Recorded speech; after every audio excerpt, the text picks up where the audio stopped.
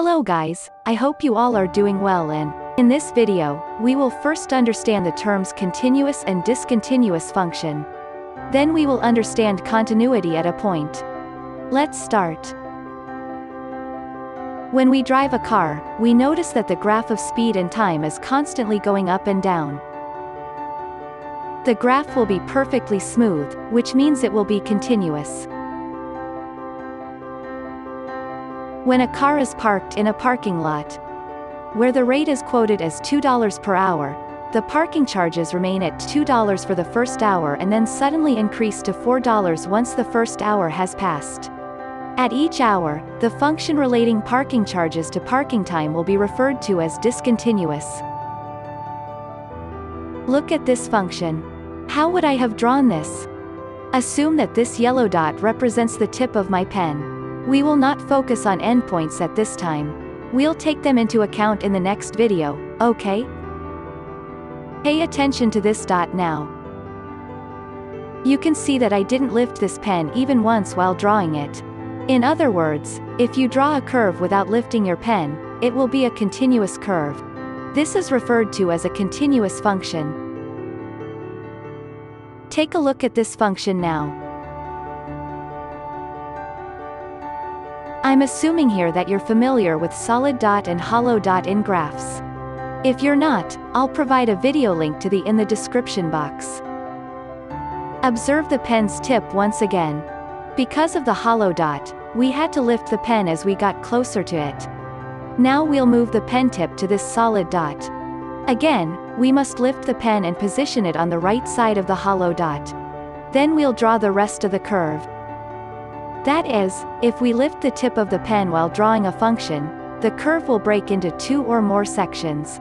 A function of this type is known as a discontinuous function.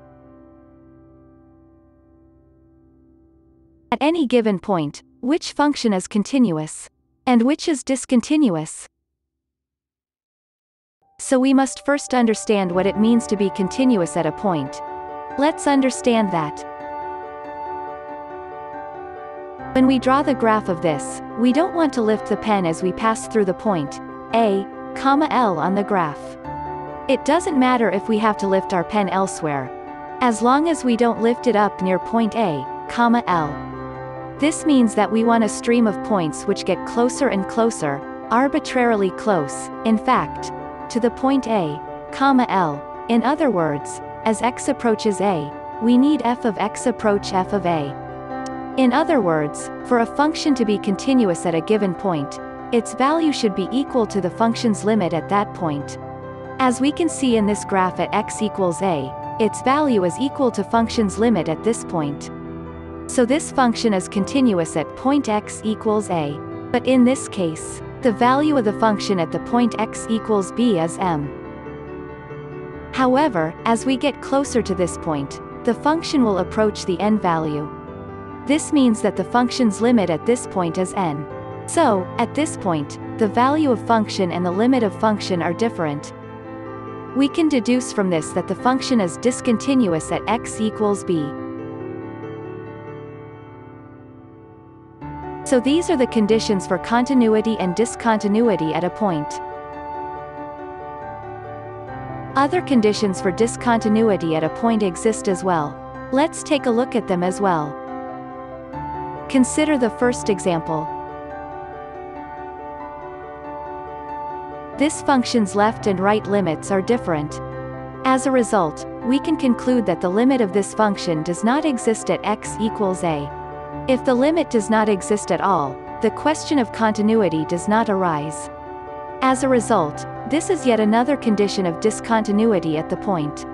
Consider the second example. The left and right limits are equal in this case. However, no function value is defined at x equals a. As a result, this is yet another condition of discontinuity at a point. Consider the third example. At this point, the left and right limits are equal, indicating that the function's limit exists. The function's value, on the other hand, is also defined. However, they are not the same. As a result, there is a discontinuity at this point. We now have all the conditions for discontinuity at a point.